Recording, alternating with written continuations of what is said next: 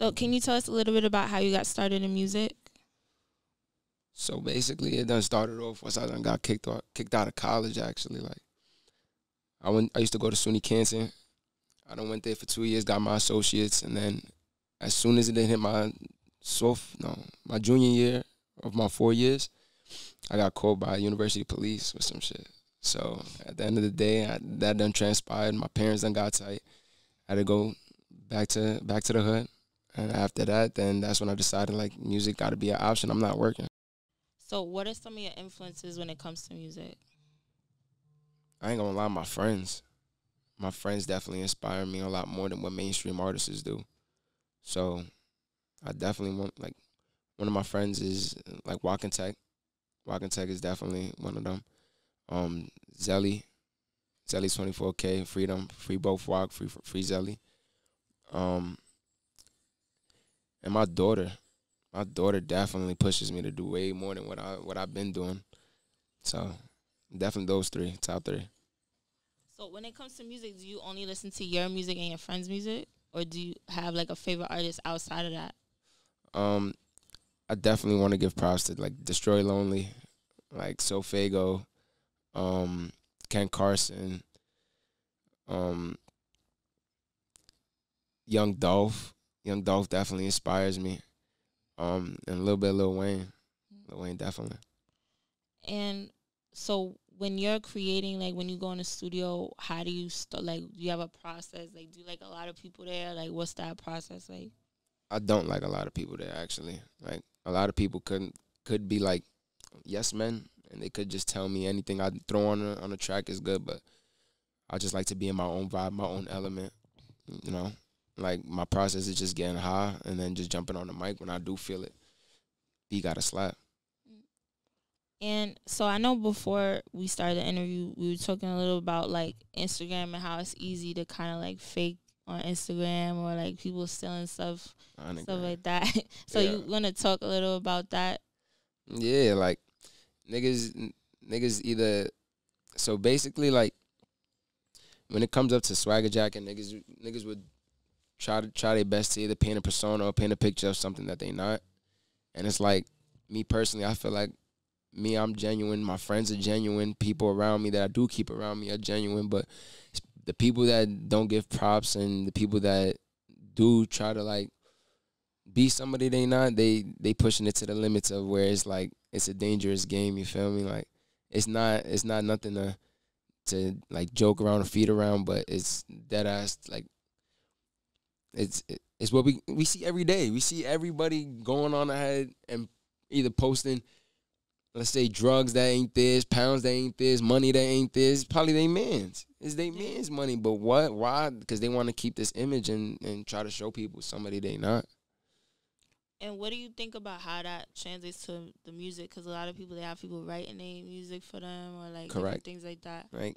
Like now, I done had people ask me like to write their own songs, to write hooks, to write eights for them, but it be people that I don't even fuck with, just people that either listen to my music and then don't show love. Like, so for them to ask me to write for them and then you don't even genuinely fuck with my music, well, to ask me to write for you, you obviously do fuck with my music, but to not even be showing love or to be a supporter is crazy to me. But it does transpire in the music because people would try to, in their lyrics, either say they gang banging, killing, doing this, and the third, pouring up, smoking this, and meanwhile they still in their mom's crib. And I know also, well, first of all, I just want to say, I feel like I need to say congratulations. Just the fact that when I posted asking for artists, so many people hit me up to interview you. Like, they were like DMing me, bothering me about it. When I interviewed people before you, they're like, where's he at? How come you didn't interview him yet? Like, somebody hit me like that. So, but I know you were saying that you don't get support from like your friends sometimes, but you had so much support like in that way. So by like the support that like I genuinely want is obviously my parents. Like everybody would want their parents to be on their back, to be pushing them to do the best. Like me personally, I grew up a baseball player. You feel me? I was always to and from practice, basketball, baseball, football, you name it. Like, but once that wasn't their dream for me and they seen I wasn't trying to go that route no more, they decided like, nigga, you gotta fend for yourself, do it on your own. So it's again like the support would I always wanted it to come from my parents, but mainly right now this main support and my main backbone and my structure I'm giving that all the way to my baby mother. Like That's what's up. And then in terms of, have you ever been like a part of a collective or like a group of other artists or producers that you was working with?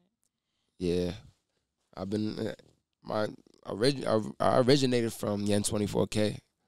With Yoshi, Zelly, Kato, Chris, all them niggas. But now I done branched off and decided to, I gotta create a name for myself, especially if I want to be in the limelight as well. I can't bask in no shadows. And if somebody's just gonna introduce you, how would you kind of define yourself as an artist or like your style? Unorthodox. Like me, I paint a picture with words, especially like once you listen to my shit, you could tell like it's coming from the heart, it's coming from the mind, soul, everything. Like I'm really feeling this shit, so you could really feel the tempos.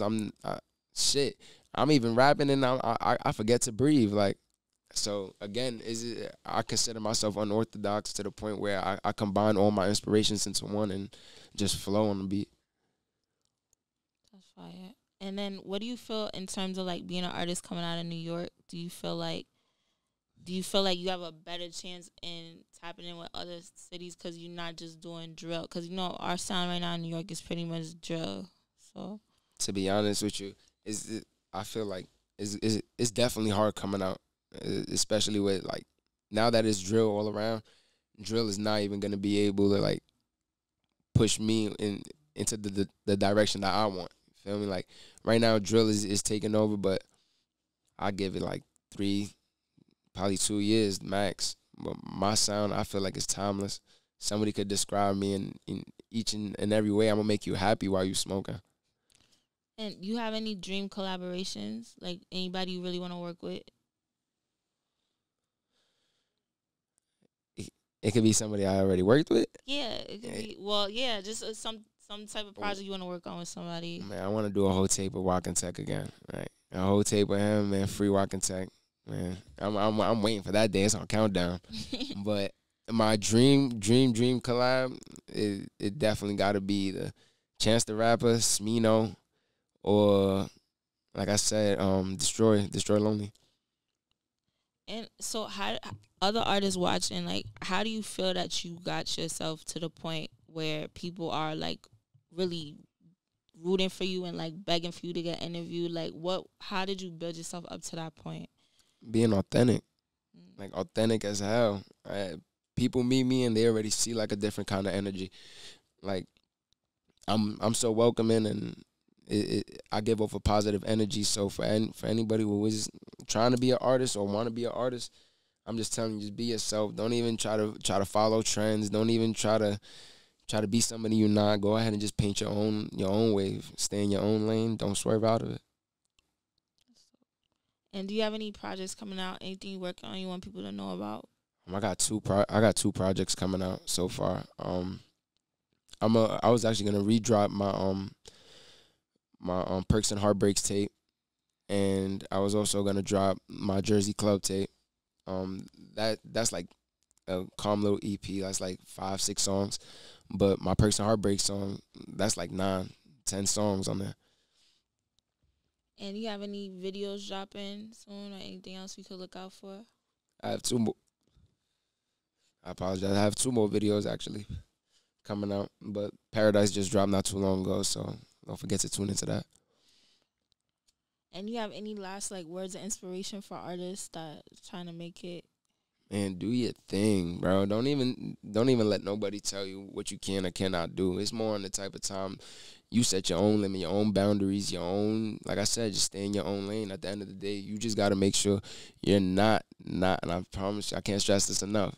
Do not be somebody you're not. Be authentic and actually paint your life and who you want to be. Thank you. And now we're just going to do the drop, so you could just say your name, and then you could plug whatever you want, and then just at the end say, and I'm here with your plug's favorite, or something with your plug's favorite. Oh, man.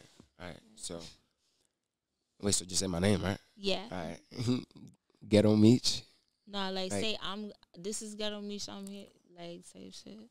So like flavor. Yeah. What it is Ghetto Meech. You know, I'm here with Plug's favorite. How it is.